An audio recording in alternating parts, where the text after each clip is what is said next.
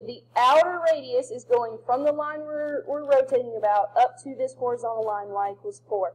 So that radius is always what length? 6. All right. Okay, so our outer radius is 6. The area of a circle is what? Pi times the radius squared. So that's pi times 6 squared.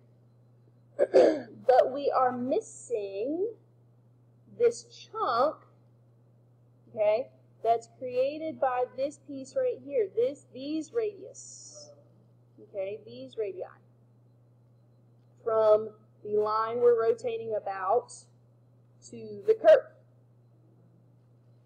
Okay, so let's think about what the lengths of those radii are.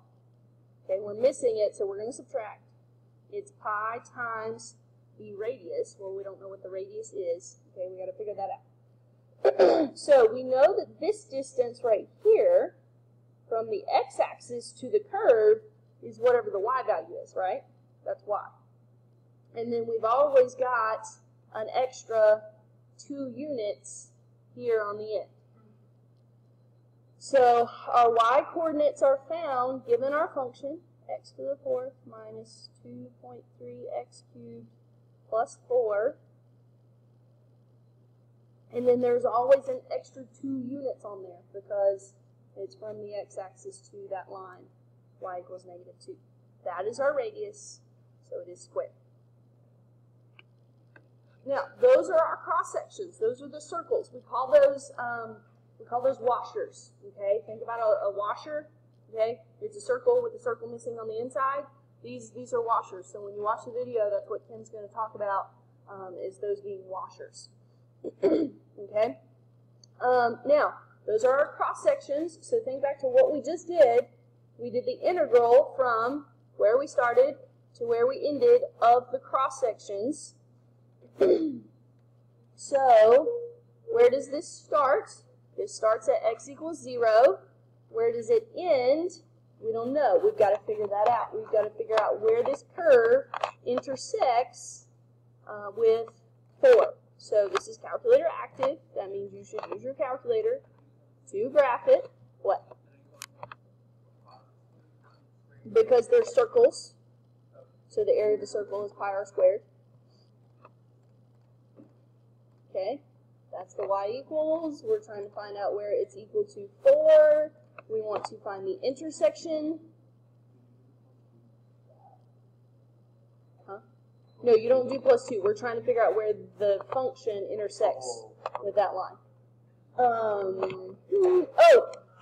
Here's something that you may or may not know. When you're trying to figure out intersections, when you're trying to figure out maximums, minimums, zeros, and things, when it asks you for the first curve, you don't have to use the arrows.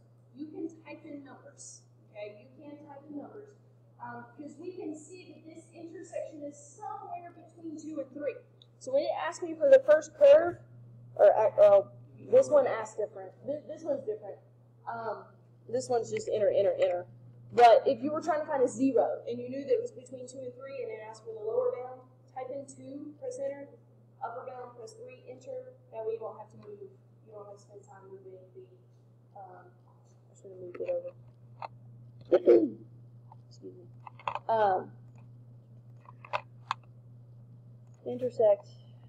They intersect in 2 places. I do have to move it over some. Good. That's not working. This works when you have to find zeros. Okay. There we go. 2.3. Okay, they intersect at 2.3. Technically, this is factorable. You could have figured that out. 7 equal to 4, 4 is canceled, GCF. Anyways, okay, 2.3. 2.3 is where they intersect. Moral of the story. All right, if this is calculator active, at this point, what should you do? Plug all that stuff in your calculator and tell it to integrate. Because they give you 2 points for the integrand, 1 point for your limits. So they give you 1 point. If all you figure out is where this starts and ends and can put that on your paper, you get a point, okay? Now, you do need to put something after it. But, yeah, I mean, at least put f of x dx, okay? And then that's another point. Technically, you don't have to write this on your paper. You can just write f of x. You don't have to write the entire function if you need to save time. Okay, you can do that. Type it in your calculator, press enter, get your answer of 98.867 or 868. Okay, remember, 3 numbers after the decimal. Every time, that's all. Don't round. Just write the first 3 numbers that come after the decimal point.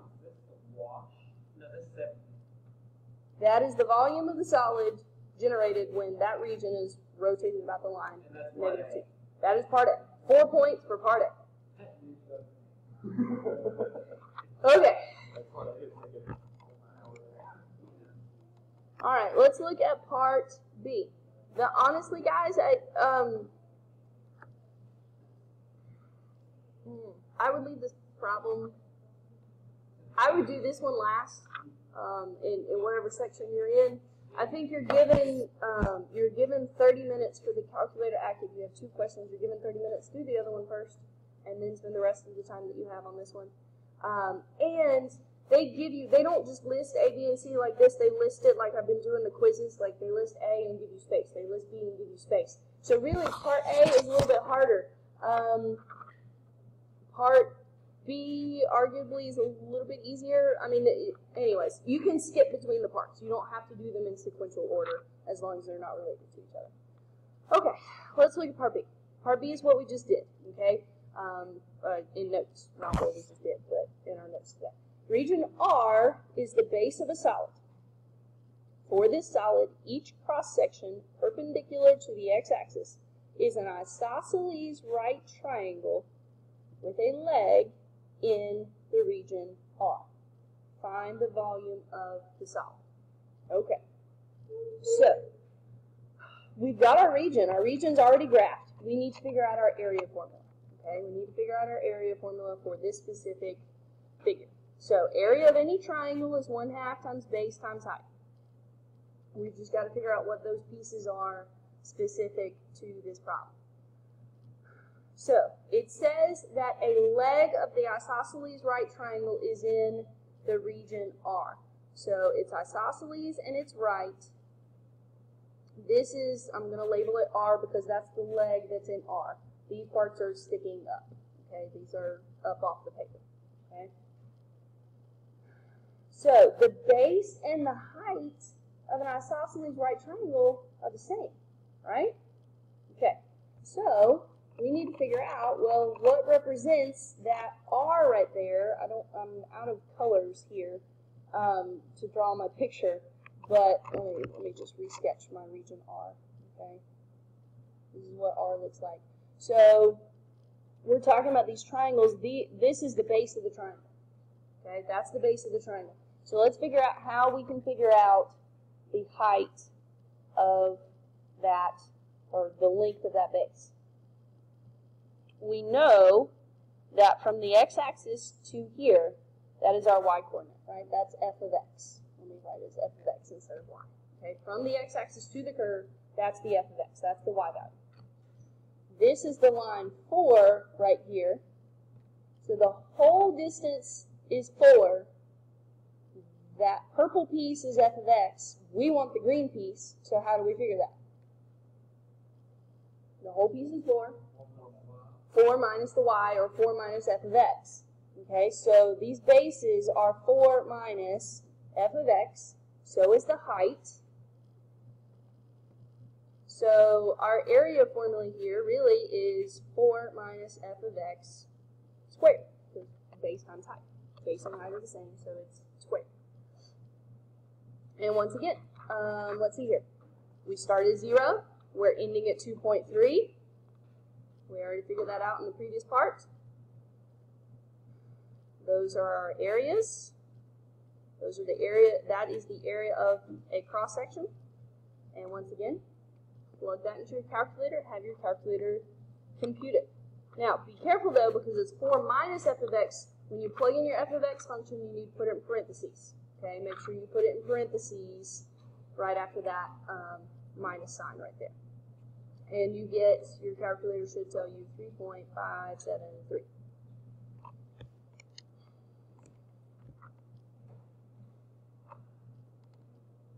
and that's 3 points. You get 2 points for the integrand, 1 point for the answer. If they don't give you any units, you don't have to write units. Okay? That would be units squared, though. No, wait. That would be units cubed, because it's the volume. All right. So we got 2 points left for the last part. Okay, the last part says, a vertical line, x equals k, divides R into 2 regions with equal areas. Write, but do not solve, an equation involving integral expressions whose solution gives the value k. So let's draw what it's talking about. Okay, I'm just going to re-sketch my region here. This is region R. They're saying that there is some vertical line in here at some k, that if we draw that in there, area 1 is going to be equal to area 2. Well, how do we compute the area? How do we compute area 1? How would we find that area?